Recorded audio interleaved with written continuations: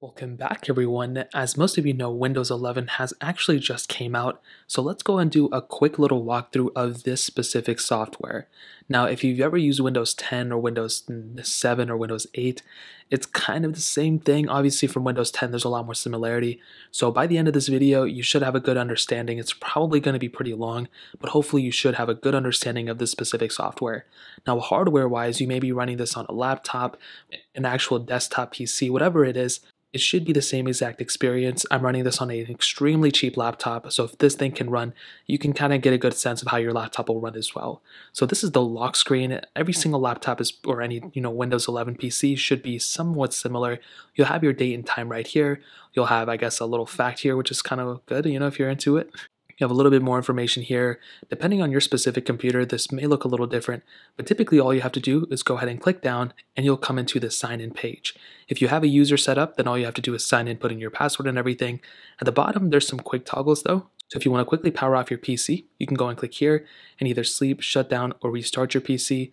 And this little option could be a little bit different per PC. So here is just some extra, peripherals. If you want to go ahead and modify these, you can. And right here is your Wi-Fi toggle. You can connect to other Wi-Fis and all this stuff. So let's go and click sign in and we will come straight into our Windows 11 PC. Now in this case, let's just do something super basic. I'm going to go ahead and cover lay of the land is pretty much. So up top, typically this is a brand new PC, so you should have a recycle bin here, the Microsoft Edge browser, and many other applications if you're already used to your Windows 11 PC. So everything here should look pretty similar.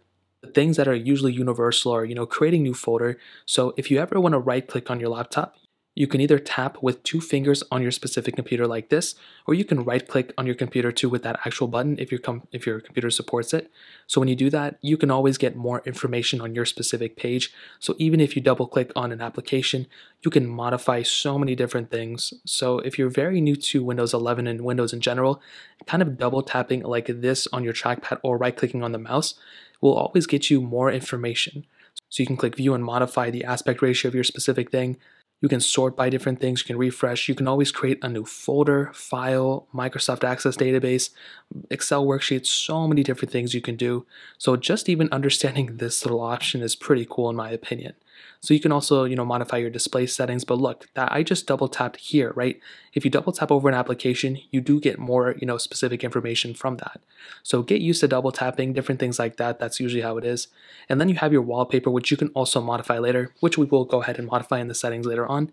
And that's pretty much it. This will pretty much always be the same. This is your home screen essentially. Now at the bottom, we do have our, dock, our tab bar at the bottom. Now the thing is with Windows 11 specifically, they did change and modify this tab bar. So it used to be over here like with our start menu and stuff. Now it is all centered, and I think, if you like it, you like it. If you don't, you don't. But it's a pretty easy way to kind of walk through this. So all the way to the right, we do have a ton of other things too. But first, we'll start off with the middle. So here, this Windows icon is pretty much always going to be there. These icons we can change and modify, but this specific icon, if we mentioned earlier, if we right click it, I don't think there's a way to delete it. It's just pretty much always going to have to be there. Versus if we right click on something like Microsoft Edge right here, we do have the ability to unpin from Taskbar. So we can click unpin from Taskbar and move on from there. And if you ever want to open up an application, you can go and click there. So these are all applications that can be modified and removed from the taskbar except for this one. This one can pretty much only stay there. I think we can move it around. We can't even move it around. So this is always going to be stagnant. So if we go and click into this, you will see a ton of different things that you can go ahead and modify. This is universal for every single Windows 11 and honestly every single Windows PC from before. So if you go and look up top, we have a type here to search. So this is going to be, if you're very new to Windows, this is going to be your saving grace. If you ever have any questions or you're wondering, hey, where is this file, or where is this thing on my computer, or how do I do this? For example, if I type in like change desktop wallpaper or whatever, you can already see that I'm already seeing a bunch of things come up. So even if we don't cover it in this tutorial, or if you can't find a tutorial to fix a certain thing, you can go ahead and click here and you can go ahead and find, ways to actually go around it. So if I go and click in, change wallpaper, sometimes you'll come up with things, sometimes you won't. As you can see, it's not really doing a great job at first. But if you scroll down, you can see choose your desktop background. So this does a great job, and I would recommend you to get comfortable with it because again, we can't cover every single little tiny thing in these tutorials. but you can pretty much search any tiny little thing and pretty much move on from there. Now right here we have our pinned applications. So these are great. I'm not going to go through every single little one of these, but what's great about this is you can go ahead and pin applications from, your specific, applications that you have and pretty much move on from there. So here are a ton of them. If you want to move these around, you can just kind of hold it like this and move it around somewhere else. If you want to here, you can move it there. If you want to see all the applications that you have, you can click here and see a massive list of all the apps that you have currently on your computer. So if we go and click the back button, you will see that you can go ahead and, delete these here too. You can go and click unpin from start, but also you can go click all apps and you can pin these to start by right clicking here and clicking pin to start. But at the same time, if you want to uninstall some of these applications, there is an uninstall button. So let's say you don't like Amazon, well, you can just click uninstall here, and it'll go ahead and uninstall that. Now, some applications I don't think can be uninstalled, but a lot of them can. So I'd recommend going through uninstalling the ones that you don't like, and don't be like super crazy to uninstall every single little application. Things like Excel, things like File Explorer, all these ones you want to pretty much keep for the most part. So let's click back. And if you remember earlier, we removed our actual, Edge browser from our specific tab bar at the bottom. So let's say we want to bring it back. So if you actually want to go ahead and bring it over and pin it to our taskbar, all you have to do is right click on the specific application like this and click pin to taskbar, which is right there. So at this point, you will see the application will now be, housed right there. And like we mentioned earlier, you can go ahead and move it around and we can put it back to roughly around the same spot that it was before. So a very easy thing to do, nothing super crazy, and that pretty much covers up these application, settings right here. Now down here, it'll go and show you any recommended applications, anything like that. It's definitely nothing super crazy, but if you see anything here, you can kind of look at it, but it's nothing insane. Right here is where you can go ahead and switch between users of your computer. So if you have multiple different users, things like if you and your spouse share a computer, you and your kids share a computer, you can go and click here and click change account settings, and you can go ahead and add users, remove users, and kind of tinker around with different things here. Now I am the administrator here, and don't get super crazed out or feel like this is new territory here. This is just the settings panel. We'll cover the settings in a second, but this is where you can go ahead and modify your specific computer and all those different things specifically for your accounts. So again, you may be wondering, hey, how do I go back home? I open up this application. Well, it's very simple. On the top right, you will see 3 different buttons. So you'll see an exit button. If you ever want to exit an application, you go ahead and click here and it will completely close the application.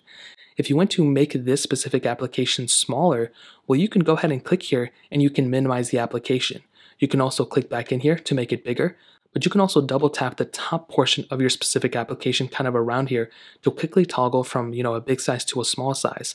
But on top of that, within Windows 11, we now have the ability to hover over this and choose different ways we want to go ahead and, actually position this. So before we had to go ahead and drag our window like this or make it smaller like this, and then we had to manually go like this and make it bigger like this. You can grab the corners and make it bigger or smaller and smooth the side. But now we can just hover over here and we can basically pin it to the side easily. So I would recommend you to get used to that if you want to move your application from one side to the other. And this is great. And the reason this is great is because you can quickly go from one side to the other and actually have 2 applications. So in this case, let's go ahead and open up our File Explorer like this, and you will see it kind of covers up like this. Well, the same thing occurs here. If we hover over this, we can make it so we can click here and the 2 applications are pretty much side by side within each other without having us, having to go and manually size them and everything. And you can actually from the center grab one portion to make it bigger than the other application, and you can do the same exact thing with the other side as well. So that's a new feature within Windows 11. There used to be applications that allowed us to do it, but now we have it natively within Windows, which is so beautiful. So like we said before, we can exit out an application like this, and we can go ahead and make this bigger by double tapping the tab bar at the top. And now let's say you want to go ahead and minimize this application. You don't want it to be on your face the whole time. You just want to kind of move it out of the way and you want to open it later. Well, this minimize button is perfect for that. It'll pretty much just move away, so you don't really have to have it right in your face the whole time, but it's a very easy process to pretty much maneuver through your applications.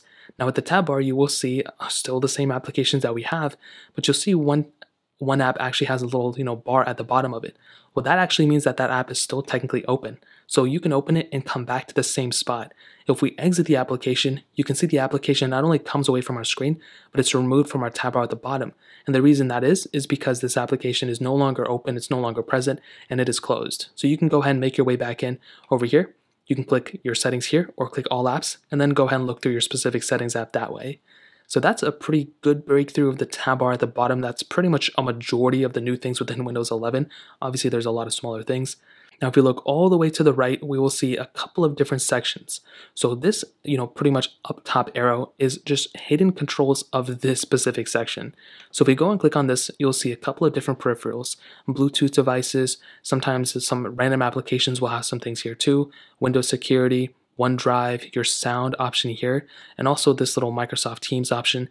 The big thing is Bluetooth here. So anything you don't have set up here will be under hidden controls. So that's a big area to be, kind of familiar with too. Now you can go to the side right here, and here is where you will see a bunch of different things. These are a bunch of quick toggles that is beautiful and it's great. And I think actually Microsoft improved this quite a bit from Windows 10. It still has a lot of improvement to be done, but it's actually much nicer looking. So right at this section, this is a quick toggle to quickly turn on and turn off your Wi-Fi. So you can click here and it will go ahead and turn off your Wi-Fi. Anything that is gray is essentially turned off. Anything that is blue is essentially turned on. So we can go ahead and turn our Wi-Fi back on by clicking on here, and it will go ahead and pretty much, just turn the Wi-Fi on. You can also click here to get more into your Wi-Fi connection settings. Also the same thing with Bluetooth. Let's say we don't want Bluetooth on, we can turn it off, and anything that's grayed out is turned off. Same thing with airplane mode, battery saver mode, and accessibility. And those things are great. Awesome toggles for you to quickly turn on and turn off certain things. At the bottom here, you'll see your brightness toggle. So if you ever wanted to turn your brightness up or down, we can go ahead and drag this brightness toggle up or down like this and quickly turn on or off or increase or decrease your brightness. I typically use the buttons on my keyboard, but this is another awesome way to quickly do it if you are using a laptop or if you don't have your function buttons working properly. And the same thing can be done with our music and sound as well. So you can increase and decrease the sound like this, grab it, and if you want it louder, you go here. But you can also click into your sound icon like this, and you can actually see a little bit more of your specific sound options, which is cool. So we can click back once more, you'll see your battery percentage here, and you can also modify these specific toggles here by clicking here, and you can modify anything you want, you can add certain things. In this case, we'll just click done, and we can hop out of here. Now this final thing right here, if you click in it, it's just a little bit more information of your specific computer, different notifications that have come up. You can always close out of them by clicking clear all, and it should clear out mostly everything. If you click it, you'll see this little toggle come up, and you can also go and click here, and you can see, the date and the time and this, whatever day it is today. And that's pretty much a basic walkthrough of this specific thing. Now I do also want to show you guys the Microsoft Store. So in order to get there, you'll find this little toggle here, but you can also click into the Windows icon here, and we can just, for example here, we can just type in Microsoft Store. So let's just type in Microsoft, and let's type in Store.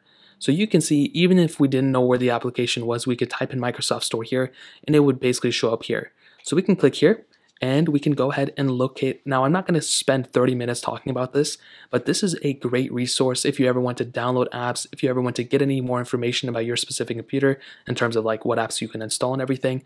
Well, we can go ahead and go through here. So first of all, let's increase the size of this by clicking there.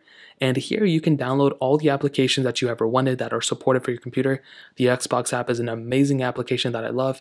WhatsApp desktop, so many different things. And I'd recommend you to actually go through here and look through all these different things that we have available. Because chances are, if you have, an application that you want to download, it may be here. You can still install and download, .exe files.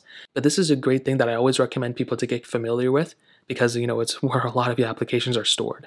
So let's go and click this X button and exit out of here. Now another thing I want to show you guys is within the File Explorer. So if we go and click here, this is where if you ever want to search for any documents or any folders that you have within your PC, this is where they may potentially be stored. So you can click Desktop, and this is where all the folders and files on your desktop will show up here. Your Downloads folder, your Documents folder, all sorts of different things, your Pictures folder. I would recommend to go through here and get familiar with this, because this is one of the most used things that I ever use on a specific Windows PC, and I would highly recommend you guys to get familiar with this too. Essentially, this is your file manager. This is where all the files on your computer are, and again, this is one of the most important areas of your specific computer. Now we can go ahead and click this exit button, and we can make our way over to our settings application. So again, let's click here, let's go up here, and let's just type in settings. And when we do that, even before we're done typing, we automatically see the little settings option here. So we can click on settings and we can come straight into here. Now, sometimes an application may close. All you have to do is just go ahead and try opening it up again. Sometimes they close, sometimes, as you can see, for some reason it's not working. So if that ends up happening, we'll just kind of have to just restart our computer. But in this case, I'll just click here. I'll click change account settings, and I should be able to come here. And essentially, whenever you open up your system settings, Now, for some reason, our system settings is not actually working. As you can see, it keeps faulting out, which is totally okay. In this specific case, I'm just going to go and click on change account settings, and the system settings right here is the main little portion, but you'll still see all these things that are still familiar here. So within system settings, you'll see a whole breadth of different things, but let's kind of explore them. So under Bluetooth and devices, you can pretty much just see all your Bluetooth and devices, things that you have supported. Definitely nothing super crazy. You guys are pretty familiar with this. Same thing with Wi-Fi and internet. Whatever internet connection you have set up, you can pretty much see more information here. Under personalization, this is where you may be able to get a little bit more fun out of, I think, setting up your PC. So here you can go ahead and set up your different wallpapers that you want. So if you want to choose a different wallpaper, in this case, we'll just choose this one. And now look what happens. This thing changes here, but if we minimize this, not close it out, you'll see the desktop is now that familiar Windows 11 PC one. Now we can go ahead and open up this application now too, and you'll see we're back to where we were. You can change up your themes, you can change up your styles, your lock screen, so many different things, and I'd recommend you guys to go through here and again, get familiar with customizing your PC. Now under apps, you'll see pretty much all the different applications and different things you can set up here. I don't really use this one too often, as you can tell, but it's another good area to be familiar with. Now under accounts, like we mentioned, these are the different accounts and everything that you can set up on your computer. And again, if for some reason it keeps crashing, which is going to happen, especially if you're a new Windows 11 user, things are going to not work out properly. You're just going to have to find ways to fix it. Sometimes resetting your PC or restarting your PC can easily fix a lot of these issues. Now under time and language, if you're in a different time zone or you want to change up the time or whatever, you can go ahead and modify those within this specific option as well. Under gaming, I don't really use this too often, but this is a great way to go ahead and actually capture your screen recordings and screen captures. So if you click on Xbox Game Bar, and I'll make a separate video talking about this, but there's a lot of, little shortcuts within Windows to kind of offer things that other applications actually offer. So I'd recommend to check out the link in the description for different ways to actually screen record and different things like that. I've already made tutorials on them, so this is a basic guide, so I'm not going to go super crazy. Under accessibility, like we mentioned before with the lock screen, different things you can go and modify here. Privacy and security, I probably would never recommend modifying this, but the one area that I would always recommend you to go and check out, especially if you're on Windows 11, is right here under Windows Update. Within Windows 11, there are lots of different things that still need to be fixed, like you saw with my settings panel not working properly. That will probably be fixed within like a month or two from now, or maybe even today, I don't know. So what I would recommend you to do is to constantly check out this Windows Update panel here and make sure your PC is updated. Because if you installed the first version of Windows 11 and you're a year into it, probably there's some already fixes for everything you're complaining about. So I'd recommend going under Windows Update right here and actually updating your PC as often as possible. So you can see there's already some update available. So I'm going to click download and install, and this is going to download in the background. I can still continue to use my PC as I normally would, but while this is downloading, I would recommend you to kind of get familiar with updating your PC. You can also check out your update history to see when you updated to Windows 11 and all this good stuff. So this is without a doubt one of the main things I'd recommend you to look into as well. So like we said before, we can minimize this and come back to our home screen. So that's pretty much the main walkthrough of everything I wanted to hit on. You should have a basic understanding of Windows 11 and most of the raw core features within Windows and how to pretty much maneuver your way through. And again, there's a lot of information that we haven't really talked about, but that's technically more than a beginner should know. So you should have a good understanding of Windows 11. I may make a follow-up video talking about more advanced things, but as of right now, you should have a good understanding with Windows, at least Windows 11. If you guys have any other questions or anything like that, let me know in the comment section below. Hit the like button, that would mean so much, but definitely hit that subscribe button. More importantly than everything else, I love every single one of you guys. Hopefully I'll catch you guys in the next video. Peace out till then.